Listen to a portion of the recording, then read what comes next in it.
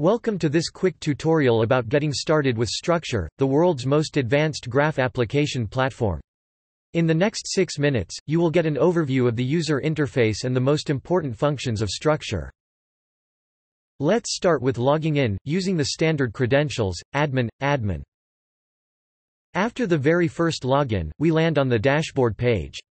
The dashboard page displays some useful information and additional functionality, covered in other tutorials.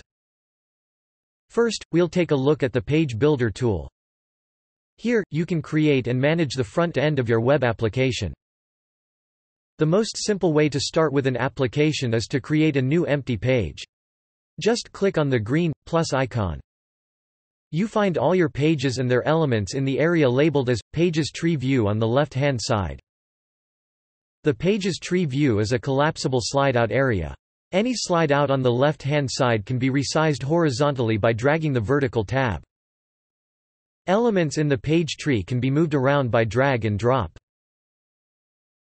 To insert new elements, you can either use the context menu on right-click, or drag an element from the HTML palette area on the right onto an existing element. It will be appended at the end after existing child elements. The current page is displayed in the preview window on the right. Any modification automatically refreshes the preview so you can see the results immediately. The preview area also allows for simple in-page editing. Just click on an element and modify the text. Press the Tab key or click anywhere outside the element to store its new value. Text can also be dynamically generated by template expressions. In this example, it's the name of the current page.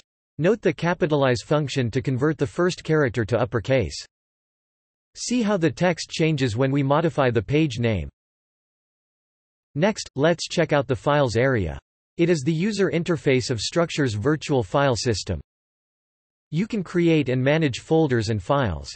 To create a new folder, click on the Add Folder button. To rename a folder or file, simply click on its name, change the value, and hit Enter.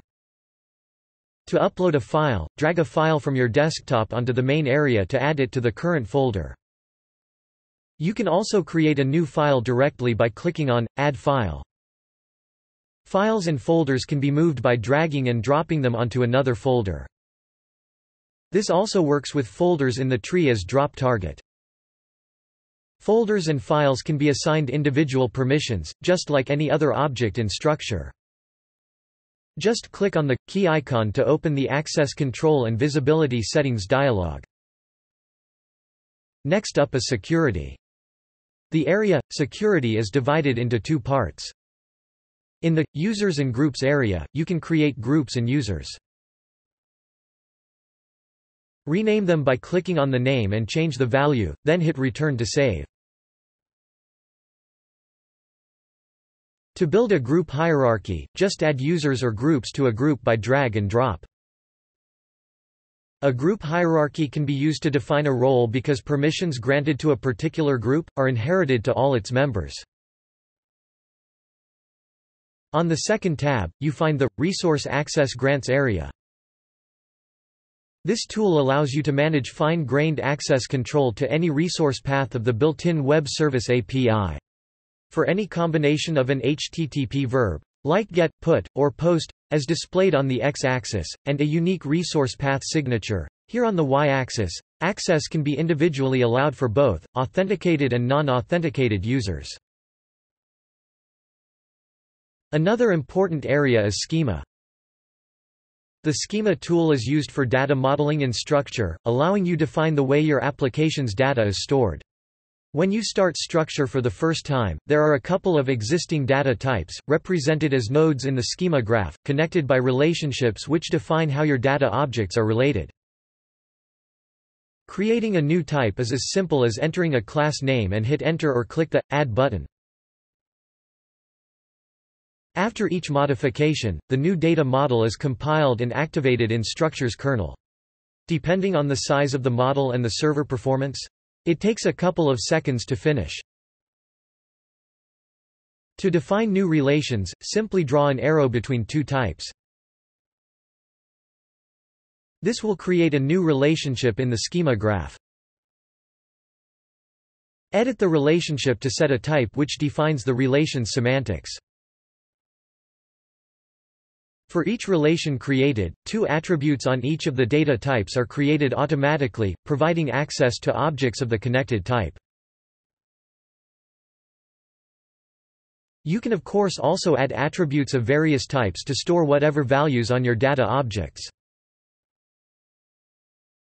The updated data model can be used immediately after. This allows you to rapidly build the back end of your application. We conclude our short intro demo with the data area. With this handy tool you can create, update, and delete stored data objects. The table displays a list of objects of the type which is selected on the left. The most recently selected types are saved in the list below. There's also a simple CSV export function to copy data to a text area, or import from CSV text copied to that area. There are plenty of other functions in Structr that help you building applications. These will be covered in future demo videos and tutorials. Thanks for watching. Check out Structr.com for updates. We'll publish new content on a regular basis to keep you informed.